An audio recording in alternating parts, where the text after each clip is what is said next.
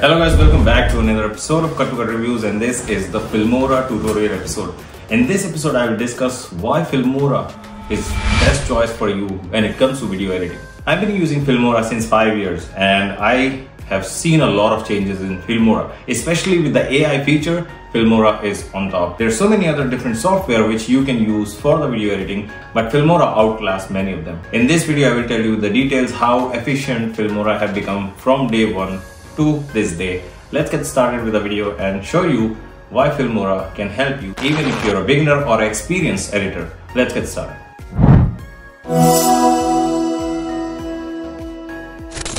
So I've been using Filmora for 5 years now, and it has been an incredible tool for my video editing. Over the years I've seen it evolve and improve, making my editing process smoother and more enjoyable. From the beginning, Filmora's user interface has been a standout feature. It's designed to be accessible even for the beginners, which made my initial learning curve much easier. The drag and drop functionality and clear layout have consistently helped me navigate through my projects with ease. Filmora has introduced several powerful features that have significantly enhanced my editing capabilities. The AI power tools, especially like speech to text and text to video editing, has been a game changer which saved me a lot of time and effort.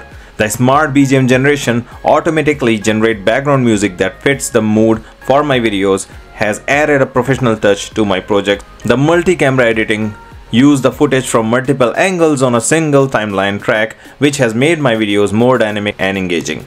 The planner technology is the 3D tracking technology which has allowed me to attach any elements to the flat surface to my footage seamlessly, adding a layer of sophistication to my edits. One of the things which I really appreciate most about Filmora is commitment to continuous improvement, which gives us the regular updates which have introduced new features and enhancement that keeps the software fresh and relevant. They always listen to the user comments and user reviews and try to improve the software.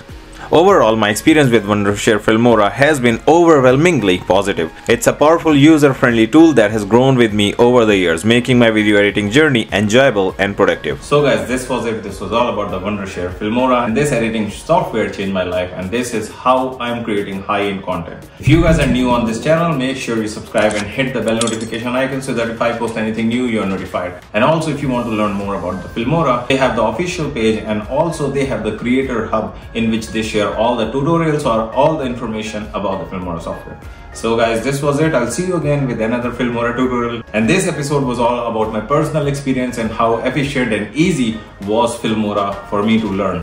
So the user experience might differ from user to user, but to be honest, it is not very tough. You will learn a lot because they have the creator hub in which you can learn the skills and you can learn a lot about Filmora. Even the basic tutorials or the advanced tutorial, everything is in Filmora creator hub. So I'll see you again with another episode. Until then, just take care and have a good one. And also enjoy editing. Goodbye.